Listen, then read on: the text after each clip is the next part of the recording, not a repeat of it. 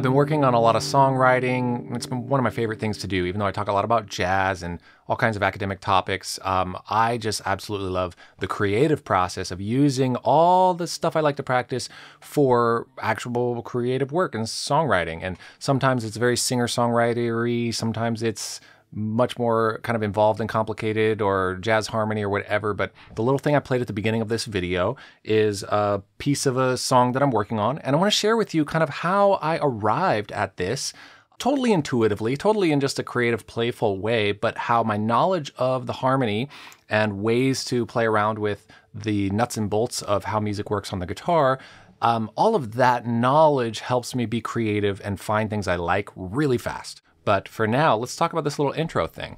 So what I played was this, and I'm going to break down where it comes from.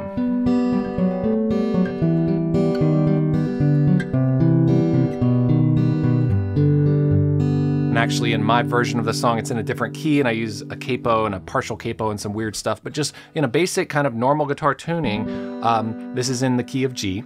And I want to show you some of the vocabulary that I'm thinking through really clearly. Now, I'm not necessarily starting with something like chord vocabulary, interval vocabulary, and then trying to be creative with it. But by knowing all that stuff, I can just quickly find things that sound really nice, and then after the fact, analyze more of it. What I like to do a lot of times is map out kind of where certain ideas, concepts, themes come from. For example, if we were working on Blackbird, and just take that intro of it.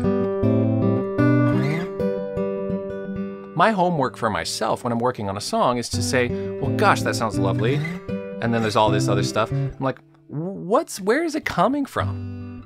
And it doesn't even matter if the composer was thinking of this or anything. I'm just like, can I just find more of that and make it my own if I want to? Well, this is a 10th interval in G. This is G. That's the 3rd of G, open B. 10th interval off of A, which is the 2 chord of the key. 10th interval off of B minor, which is the 2 chord of the key. Or you can think of this more realistically, it's G again, G over B. Don't worry about any of those labels though. We're just looking at this shape, and it jumps up here in the song. But what if we say, well, we're in the key of G, can we just keep going? Well, that's in the song too. What's next in the key? Ooh, that's nice. What's next in the key? Ooh, that's nice. What's next in the key? Wow, what's next in the key? Well, there's that spot. What's next in the key? That, and I'm playing this open G in between each time.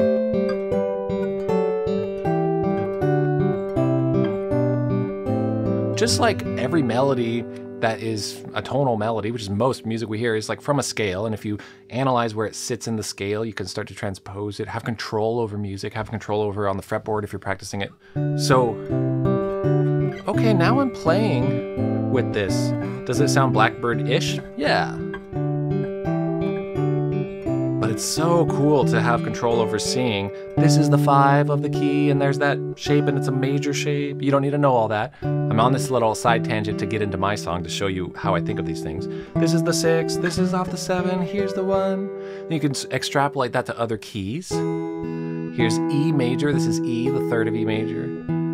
This is a drone note, that's the 5 of the key, off the 2 of the scale. These are intervals of tenths. I'll go deeper on all this stuff in future videos. Well, here it is in a new place with a different kind of drone note. This is the beginning of La Grama by Francisco Tárrega, very famous classical guitar piece. 10th, 10th, 10th with the drone. And it goes on.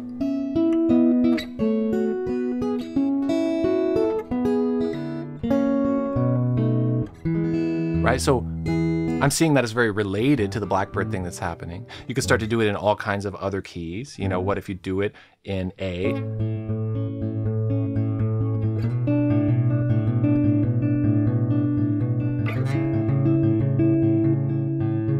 Okay, I'm doing these kind of tenths through A with. So the language and then moving around, being playful, not worrying about mastering it, but doing it out of pure curiosity.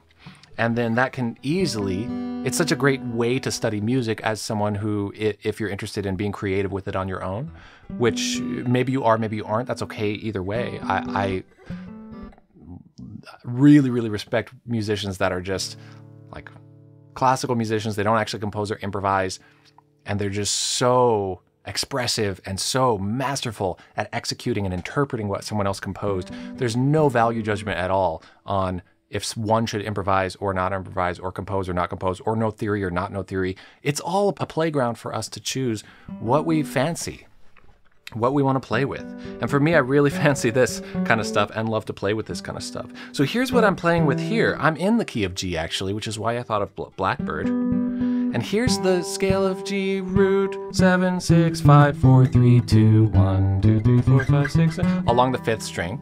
And then I'm seeing thirds, hearing, mapping out thirds from that. So off the 1, major third, off the 7, minor third, off the 6, minor third, off the 5, major third, off the 4, major third. I want to know the structure of music in this way. This is a very theoretical understanding of music, but in a hands-on way on the guitar. That's how I study, right? I'm not good at this abstractly or with sheet music necessarily. It's all about using it on the instrument for me. And then it's funny, it makes it seem like I borrowed this from Blackbird, but I didn't. It just happens to be in G. It happens to use this G drone, and I'm playing thirds through the key, and Blackbird is playing thirds, but with an octave in between, which is tenths. So that's probably why it reminded me of that. But it's not like I took Blackbird and tried to make something. But here's effectively what I'm doing. If you map those out, and then let's be playful with it. Major third off the root of G. You can go up to 2. And I'm plucking now the interval, and then the open G. It's getting high on the fretboard there, so I go off the 2. 2, 4, 2, 4. Minor third off the 2 of the scale. Major third off the 1 of the scale, minor third off the 7 of the scale, and etc. And playing the open G in between.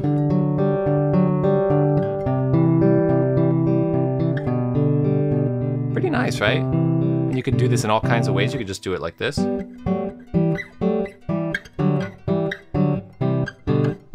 Right? You could play an open D in between the chord changes if they're hard to change or if you're squeaking. Because D is the 5th note of the scale of G. So it works really nicely. Just playing an open D in between. This doesn't even sound like the thing that I ended up with yet. A little bit.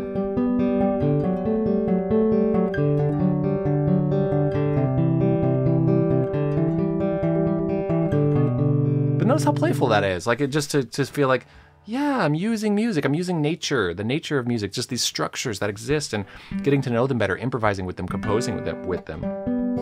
Well, then I actually am doing this fingerstyle technique where I am playing the 2 open strings, open B and open G, and moving down the thirds that we mapped out this way. So now I have this fingerstyle pattern, da, da, da, ba, ba, da, da, P, I, and then these 2. P being thumb, I being index.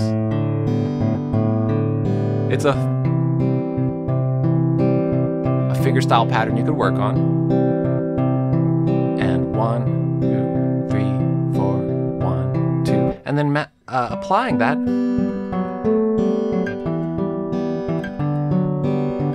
Notice how it's coming together into this thing, at least for me, the thing that I ended up doing. Now comes the fun part. Well, it's all fun. I added some chromaticism, and this is something I especially wanted to share with you. Chromaticism can go anywhere. You can, let's say we're taking this shape here, and we know that we're going down to this shape here. Okay, well, you can just add half steps between them. So let's do it back with the crunchy for a second, but very cool, because then it lands on something so inside after that. You don't have to know the theory of it or anything. You could just do that anytime. Well, here's off the 5, major third off the 5, major third off the 4.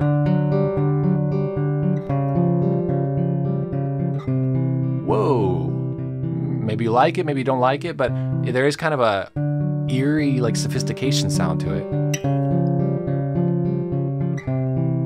And there is theory behind it. There's theory behind everything. Theory is after the fact. Theory is after music was made to try to describe something, right? So you could call this like tritone substitution, or, you know, approaching by a half step above with a major chord, or whatever. It doesn't matter right now. Right now, it's like, can we add spiciness to it in between things?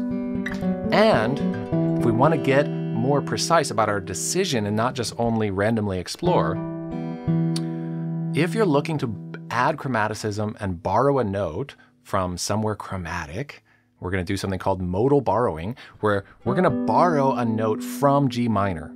Okay, so you could get from the ground up and then start mapping out G minor. Okay, the 4 of G minor, flat 3 of G minor, 2, 5, 3, 4, 5, flat 6. It might remind you, I better know structure of my minor scale.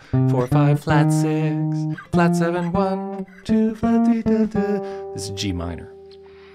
Well, if in doubt, something to play with, something I want you to keep in mind, is that if you're in a major key and you want to borrow one of these minor notes, add chromaticism, the most common note to use to add maybe just one flavor of chromaticism, if you're going to add one in a major key, is the flat 6. Borrowing the flat 6 from what's called the parallel major. So borrowing flat 6, playing flat 6 in G major is borrowing that for a second from the parallel minor. And again, that's all theory, right? Just 1, 7, 6, 5, 6, flat 6, that's the note. Just find it, add it in. That is the most common, at least for what I hear, flavor of chromaticism that is often added in a piece of music that is mostly major and just does a little something, just adds a little something. So here's what I did.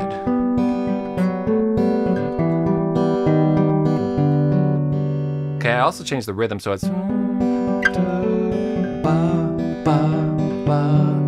okay, but very cool. This is off the 6 of G, 6 of G, flat 6 of G, whoa. And all this stuff to eventually know about is really helpful. I know that the flat 6 chord in a minor key is major. This is the 1 chord of a minor key. This is the 2 chord of a minor key and it's diminished. This is the 3 chord of a minor key, it's flat 3 major. This is the 4 chord of a minor key and it is minor. I did a songwriting video where we mapped out all this. I think it was in the key of G2, in G minor. I'll link to that in the description. Songwriting from the ground up, kind of big writing a progression. 5 chord in G is D minor, or you can make it major or dominant 7. The flat 6 chord is major. So right here, off the flat 6 is a major third interval. I'm still just playing these open things above and letting it be as crunchy as it is. Totally fine. There's a major, there's a B natural there. Cool. I don't even care what it is. I could try to say, oh, here's how I'd explain that, but I'm just digging it, just playing it. So, off the 6, flat 6, 5, 4. Here's off the 3, 4, 3, with the flat 6 again.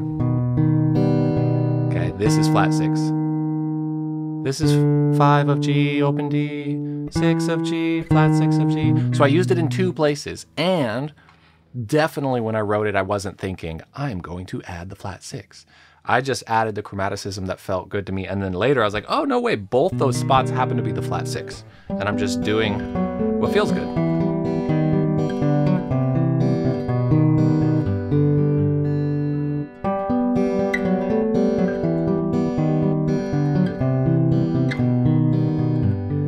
That's the thing, that's the interlude. It's kind of the chorus of the song. I'm working with a producer who's helping me kind of figure out maybe more of a produced arrangement of it, but it lends itself really nicely to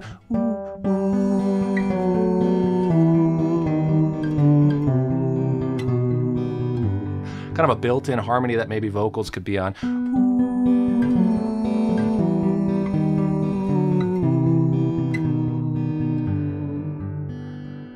And then the verses of the song are just super simple. It's just this. G chord, finger picking to C major 7, back and forth. And that's the whole song. There's verses here and then this interlude thing. That's all I wanted to do for this video. I wanted to share through kind of some steps, breaking down this little simple-ish thing that I wrote that kind of has its own flavor to it, has these drone notes going, and just say, here's some theory that's going on. Here's some fretboard kind of awareness that's going on. Whether I'm thinking of that when I'm composing or not totally doesn't matter. I'm looking for the thing in creativity that actually just feels right, feels good, feels honest, feels genuine, feels authentic, feels like me, gives me the goosebumps, whatever. Trying to just play and have fun like a kid would drawing a picture, right? And all the theory knowledge helps me get to something faster, or maybe it just helps me kind of know what it is after the fact, like is basically what happened here. And then fun to talk about, fun to think about, fun to extrapolate, fun to use. Say, oh, well, that happened there. Maybe that would help us do something in this bridge that is a little bit related, so it's thematically similar, or not. You don't have to think that way. You could do it any way you want. But I'm enjoying leaning a little more into my songwriting tendencies, and therefore sharing a little bit of it in my lessons as I go through continuing to teach, and obviously still doing a lot of jazz videos and fingerstyle stuff and kind of all over the map. I'm just trying to be me and trying to share what works for me, some of my own practicing journey with you as I go. So hopefully you're finding it beneficial. If you want a chord chart and don't have my chord chart yet, that's called Chords with Color. It has the chords through the keys that we talked about that is important. Knowing that the 1 chord is major, 2 chord is minor, 3 chord is minor. It's a really cool, very, very unique chord chart that shows chords through keys with open string chords in 5 different keys and all the minor key versions. So really that's 10 different keys. And the main feature of the chord chart is that it shows a bunch of alternative options for all of those chords that add color to them, extensions, beautiful chord shapes. I'm certain some of them you've never played, but are actually really easy to play, that add a bunch of extra information, 9s, sus chords, 11s, things that just make them very lush, maybe more advanced sounding, and really fun to practice through. So I put a lot of effort into that, and people who get it say that they love it. So if you don't have it yet and you're interested, please get it. It's totally free. Chords with Color is the name of the chord chart. There's a link to it in the top of the description, or you can go to soundguitarlessons.com/chordswithcolor and get it there. I post a new lesson video every week and hope to see you in the next one. Thanks for watching. Take care and happy practicing.